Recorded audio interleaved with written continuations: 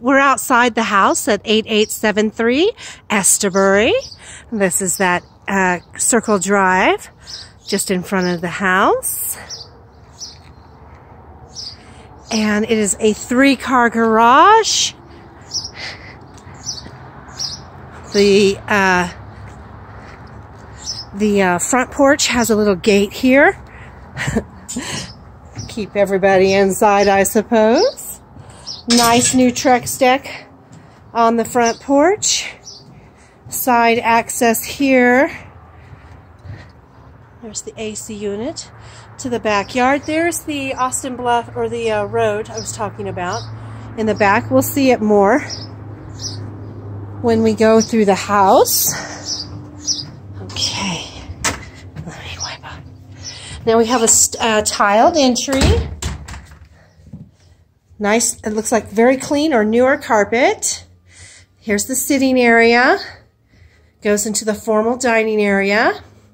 The entry has banister staircases going up to the second level. And then there you can see the family room, excuse me, lost for words.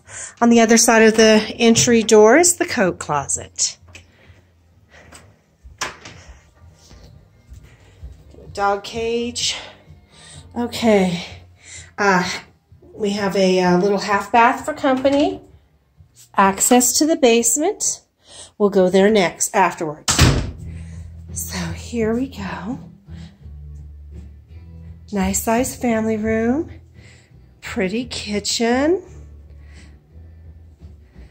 Darker coloring in this home with a natural wood kitchen. A little princess balcony from the second floor looking down into the family area. The deck is also a nice Trex deck with a gate. There is the street I was talking about. In the evening it will be quieter, but during the day you'll have traffic. And then they have another gate on the other side of the 3-car garage that allows access to the backyard. Don't see a dog, so I'm going to try to go out there.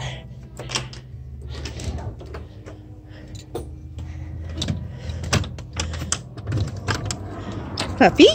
No puppies. So I can't go too far because it's wet, but you've got a good sized backyard, a fenced wood on the sides, but backs up to a stone fence. And let me go out here just a little bit. There's the stairs, pretty little terrace there, and a little shed.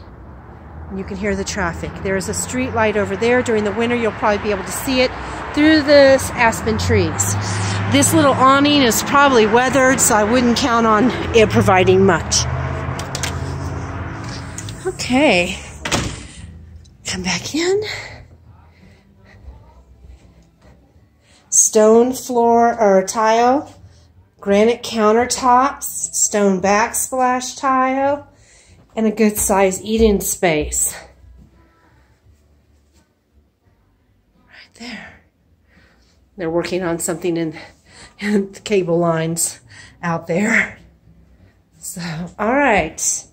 We've got a pantry. And then again, here we are. Back to the dining area and that formal sitting. So we'll go around, back around this way. It's a nice home. Nice neutral colors. And upstairs we go. At the top of the stairs, I'll turn around and have you look around. So overlooking the family room. The edge of the kitchen. This side overlooks the entry and the sitting room. The top of the stairs will go to the left. This might be the master. It is. Lots of beautiful light. Some mountain views. And not sure if that shelving will stay. We got his and hers closet again. There we go. And this side. Perfect. Goes into a laminate or a vinyl flooring that looks like wood. The beautiful soaking tub. Shower. You can put little towel racks over there to hold your towels. Got a nice double vanity. Here you go, medicine cabinet. And then the toilet room. Okay. Very big.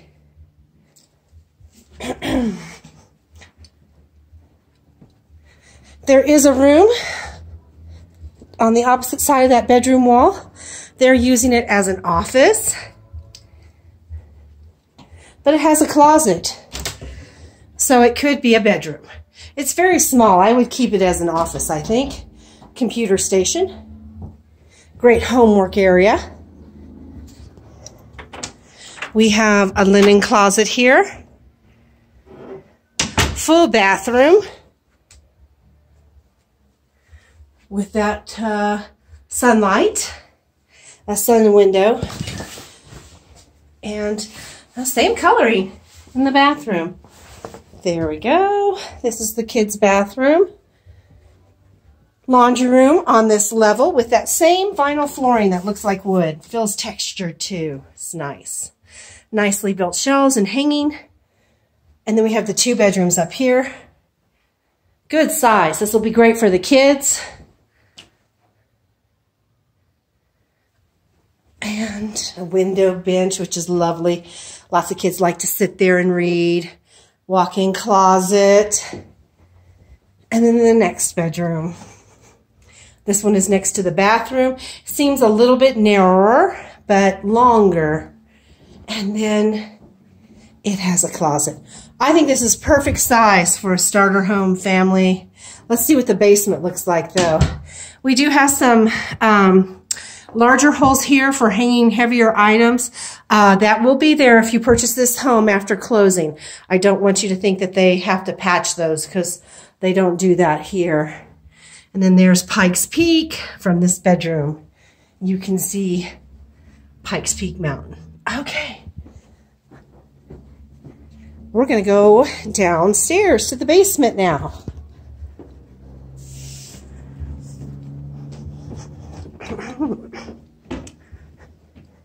Your realtor's out of shape, sorry. Okay. All right. Definitely would probably want to do something with carpet here. The walls are those 1990 pinks and the teal carpet. Coming down in the basement, it hits sort of a dead space here with storage room. So straight down meets a zigzag wall. Another storage and a bedroom and a family area right here. So it's a little choppy coming downstairs. And this has the bathroom, new sink countertop, same bathroom coloring, but new flooring. And it just keeps going around and around. And a little tiny built-in bar space here. This is not really the grand open basement that the other one had. But it is a walkout that the other one's not. So there's benefits in that as well. The coloring is pinkish. That's an easy paint job, I would think. Carpets I'd want to get replaced just because they're dated. Hang on, I got to figure out how to do this. There we go. And here's the bottom landing. Underneath, this is the bottom landing of the patio up top. Very flat. Little louder than the last house. Larger lot than the last house. But you are backed up to a street that will have business traffic. And they also have another awning here. You can see it's aged a little bit. And being sold as is. The swing space underneath there. All right, I have shown you all this house has to offer, and I hope you like it. But we'll talk, or we'll communicate back and forth with the emails after I send this video. And then here's the heating system and the water heater. Have a good one. Bye.